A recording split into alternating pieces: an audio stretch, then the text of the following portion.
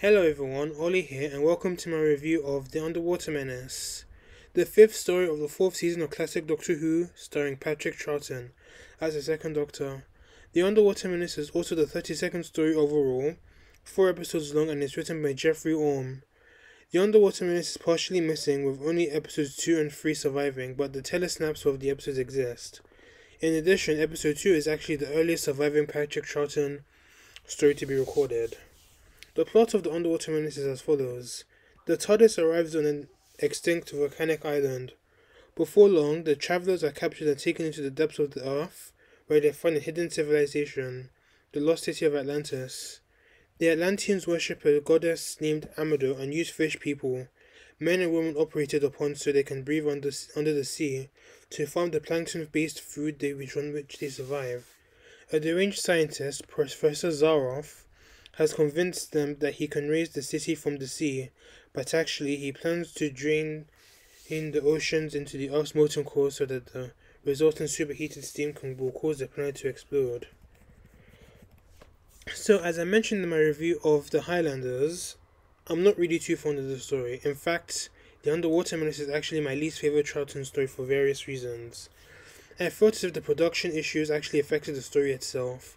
Patrick Troughton didn't like the script, and he felt as if he would get the blame if Doctor Who were to be cancelled because of this story. And this story was actually filmed a week before it went on air on television. And of course, with Jamie joining the TARDIS at the last minute, from that point it looked as if this story wasn't meant to be. Although there were some parts that were alright in this story, but obviously not good enough to make the story passable in my eyes. The set designs are very good. It captured that Atlantean feel to it, and it was very photogenic and very appealing to the eyes, and also the fish people's costume was quite good. I liked it. Some people don't like it, but I thought it was pretty cool, and I can tell that a lot of effort really went into making the outfits. But I do wish more attention was paid to the story itself more than the actual costume. Story-wise, the only things I liked of this story were the cliffhangers. As for episodes 1 and episode 3, episode 1 was actually quite frightening, with Polly potentially being turned into a fish person at the hands of Zaroff scientist, and with episode 3 with Zaroff shooting Thos and declaring, "Nothing in the world can stop me now!" And it was very iconic for a reason. I think they were actually one of the reasons why I actually enjoyed, one of the very little reasons that I actually enjoyed the Underwater Menace.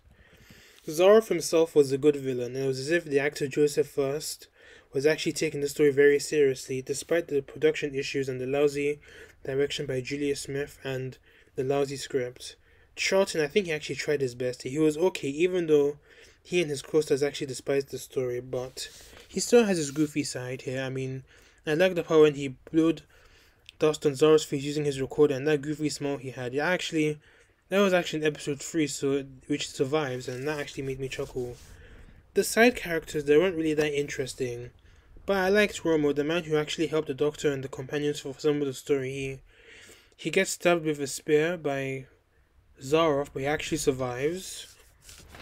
But I can't remember if he survives, if he actually sees the end of the story, but the other two guys I liked were Sean and Ramu, who actually were working on Zaroff's project.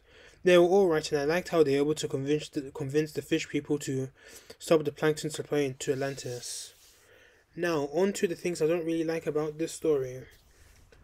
I didn't really like the writing. As I mentioned earlier, it was obviously washed because there was a story called The Imps, which was, I think it was written, but they had to drop it, and I think the story was quickly written to accommodate Jamie in some form, who pretty much joined at the last minute in the Highlanders, because Innes Lloyd actually invited Fraser Hines to be a part of the TARDIS team, even though the final scene where he and Kirsty were saying goodbye to the Doctor, Ben and Polly were already filmed. So after accepting, they had to pretty much shoot another scene where the Doctor, Jamie, Ben and Polly just entered the TARDIS. And Jamie, even though he was actually accommodated in this story, he doesn't actually do much, and it ended up being very short. He was just there with Ben. I think he was involved in some of the action scenes, and in episode 4, which is actually missing, there's not a telesnap of it, but I think in the script it does mention that Jamie actually slaps Polly because she was being hysterical. Other parts of the production weren't very good also. To quote Innes Lloyd, it felt like a 50s American B-movie. And the lame script, the plot, the very campy plot, and the campiness of the episode itself actually reflected that. The direction by Julia Smith, wasn't very good also.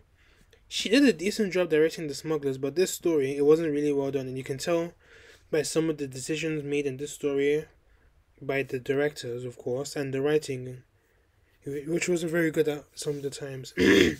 In addition, the fish people got a whole 3 minutes in episode 3 just dilly dallying in the water with that music playing. I liked the music, but the scene itself was just unnecessary, and it felt like it was just put there to at least flesh out the story a bit. Aside from the behind the scenes stuff, I really found the Underwater Menace quite boresome, and it really dragged up most of the times. The plot was rather silly as well. I mean, obviously, the plot was there. It felt like a James Bond movie in a way, but it did kind of drag. I mean, Resolve wanted to destroy the Earth by using Atlantis. I mean, yeah, I mean, it did feel, it did quite feel very James Bond, but I wouldn't say in a good, well, I don't know. I mean, James Bond usually has villains with ambitious, crazy plans like this, but this story didn't really felt like Doctor Who at all. I mean, yeah, James Bond does it well, but I think this story was just a bit, it did feel a bit daft. I mean, obviously, Joseph First, who was actually, I think he was trying to take it seriously, even though the writing itself wasn't very good, but the story itself, I think it was trying too hard to be serious, but it was just downright laughable, like Zara faking a heart attack in episode 3 to escape. I mean, it was so bad, it was so laughable, honestly. I mean, come on. You could do a lot better than that. As I mentioned before, this is Jamie's first story as a full-fledged member of the TARDIS team, and he doesn't really do anything at all. I mean, I do wish the story actually focused more on Jamie and having him adapt to his new surroundings, considering the fact that he's from the 1700s, from the Battle of the Culloden era, and now he's pretty much in the future. I mean, we all know how Jamie, we all know Jamie, he's not really used to all this time travel stuff, and even in later stories, he's not really used to it, and he's obviously asking questions and stuff like, the Doctor, how does this work? Doctor this, Doctor that, how does this work? What is this? What is that? I mean, you don't really see much of that in Jamie here. I mean, he's just there. He doesn't really do much. But I do actually, but him actually questioning his surroundings, and they did happen, but I did wish in episode 1, when the first few minutes after the TARDIS departed from Scotland, with the Doctor, Jamie in the TARDIS just asking, what's this, what's that, why are you going, and all that, and Jamie, Ben and Polly explaining to him what the TARDIS is and all that, but the writer actually went head first into the story without developing Jamie, or at least giving some interesting things about him, considering the fact that he pretty much joined the TARDIS team in the last story. Even in the Highlanders where Jamie joined, he doesn't even do a whole lot compared to the other characters. But it isn't really obvious that Jamie would actually join the TARDIS. Now onto the other established companions. Ben, he actually does stand out compared to Polly and Jamie, but he doesn't do much, but he does have some moments with the Doctor that actually helps him out a bit. But Polly, I didn't like how she was reduced to a damsel in distress for vital parts of the story, and she was just unnecessarily screaming at times. Especially when Zaroff stabbed Rama with the spear, and she was like, and then obviously Zaroff kidnapped her again, and even Anna Carroll, she didn't really like that idea for Polly. So, the Underwater Menace was pretty much doomed from the start, and it really showed throughout the story, and to be honest, I have to give the Underwater Menace a 3 out of 10, thus making the story a bad egg. My next review is the Moon-based Doctor's second encounter with the Cybermen, and of course, my other review will be the Doctor No, the first ever James Bond movie, which will be coming very soon, so stay tuned for both of them.